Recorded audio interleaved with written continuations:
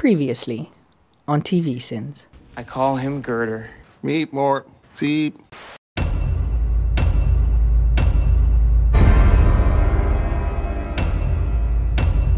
Reading. What are we now, Gareth? Glorified red shirts? How dumb are Rick and company not to think that the Terminus cannibals didn't have a contingency plan for people trying to attack them when they opened that compartment? Based on what I've seen, the idea that Rick has kept this many people alive for this long is crazier than the idea of a zombie apocalypse. Also, you're just now looking up. I get that as an audience, we don't know where that sound was coming from, but you should have known that immediately. Also, since the Terminus endgame is to kill and eat these people, then why not just kill them all here, instead of taking the chance of a successful revolt on the way to the slaughter trough?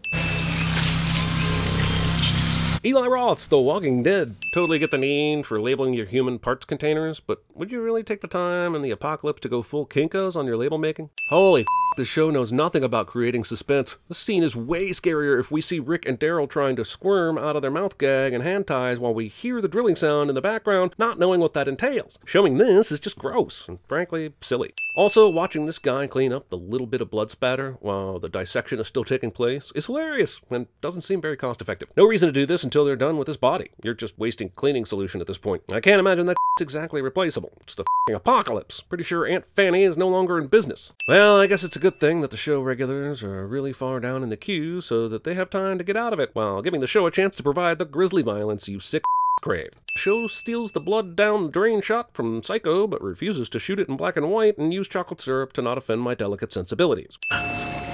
Hey!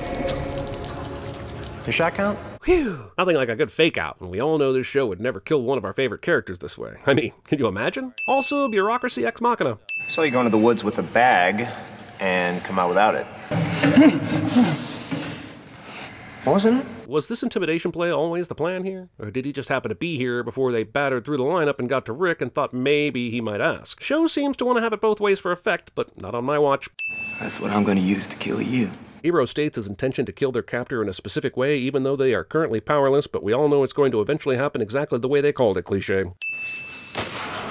Jeez, how many Deus Ex Swingicas can you have in one episode? This is worse than when someone in a mystery movie keeps putting the poison cup to their lips but not drinking. Just drink the poison already! Also, that gunshot made you stop what you were doing? There were 2 gunshots before this.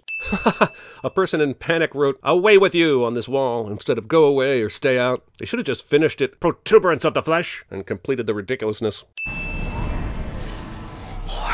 Carol is supposed to be the smart one here, right? So why, when faced with an oncoming horde of sauntering walkers, does she decide to just hide and wait? You could literally outrun them by dialing up your pace to mall walker. What's this nonsense? I'd also like to take this opportunity to say that zombies should trip more. If this goo crew had the dexterity and visual acuity to clear these tracks, then shouldn't they also be able to open doors, fire guns, and give half-decent handjobs? We're friends with the chick with the sword and the kid in the hat. Who you just happened to mention at the exact moment we were sneaking up on you for full convenience points. Carol does some viscera camouflage here, but why exactly does she have to put it on her face again? Is it a visual thing? Are the zombies like, this creature smells like us, but the face looks too clean. Attack with the fiery speed of a tortoise riding a sloth through a river of molasses. Also, if this works so well, why doesn't everyone do it all the time? Do they not have the guts? I don't have any friends.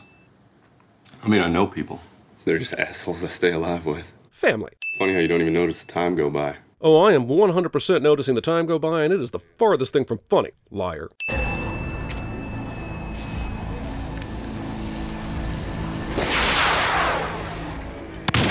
I'm not saying Carol couldn't aim the fireworks to hit the exact spot she needed for that explosion to go off, but I am saying Carol couldn't aim the fireworks to hit that exact spot she needed for the explosion to go off. Maybe your friend. The director said, let's have your character chew gum during every scene you're in. It'll make your acting choices look like even more of an asshole. You stay here. These guys aren't going anywhere. Stay here until I know what's happening! But don't kill the people that could get loose and kill you. Just let them roll around for a minute and loosen their zip ties. If you're ever being pursued by a zombie, I'm going to go ahead and suggest you not try the frantically scooching backwards while lying on your back method of escape. Stand up, man. What are you, a pill bug? Maybe Carol could fool 1 or 2 of these things, but the idea of her walking through a pack of them without a single bit of a breeze taking some of her human smell to their zombie nostrils is about the bullshit this show has had me swallow.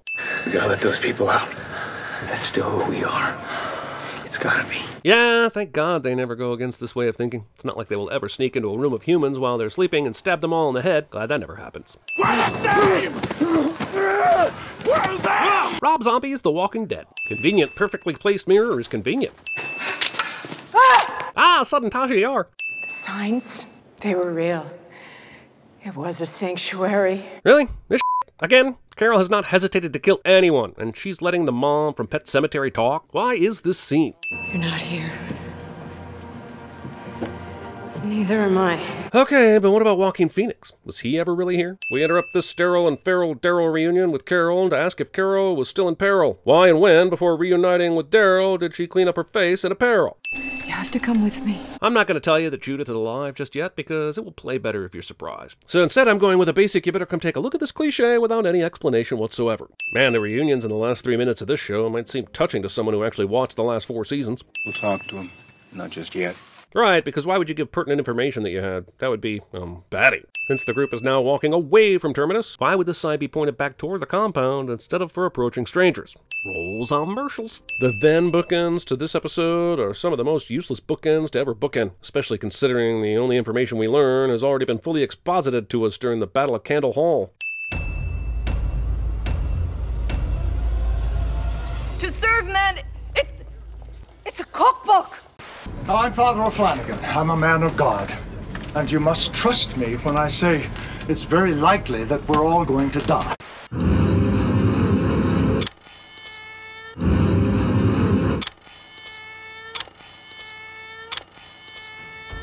It's not for the faint of heart. You definitely need to want to be that bitch to wear these type of shades. Hey, look at me. What? I'm the captain now.